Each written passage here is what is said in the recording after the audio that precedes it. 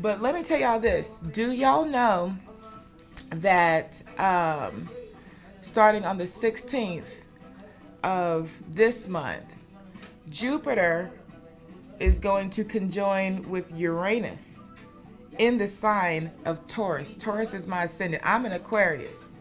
Hey, I'm an Aquarius, right? And my ascendant and my Venus is in Taurus, right? So I love hard. I love real hard. So with Jupiter about to conjoin with Uranus, this is in Taurus, this is what you can expect. First of all, note with Jupiter, Jupiter is about everything expansive. Jupiter is the beneficent planet. It's giving, straight up. It's giving. It's Big Daddy giver. That's what Jupiter does. So you've got Jupiter here, all the good things, all the blessings. It amplifies everything, right? That's Jupiter. So we got the planet Jupiter that's coming into play on the 16th. Well, when it comes into play, it's going to also connect with Uranus.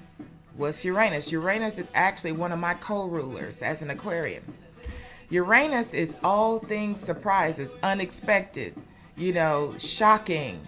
So let's put it together. It's just like simple math. If you've got Jupiter that's giving you all this big love, big blessings, this, that, and the third, and you've got Uranus, right, which is giving all the things unexpected, what does that say? Fill the sentence in. Big blessings, unexpected. Unexpected blessings, unexpected money, unexpected job offers, unexpected, growth, expansion. That's what's on tap for April 16th through the 24th. And all of that happens in the sign of Taurus, right?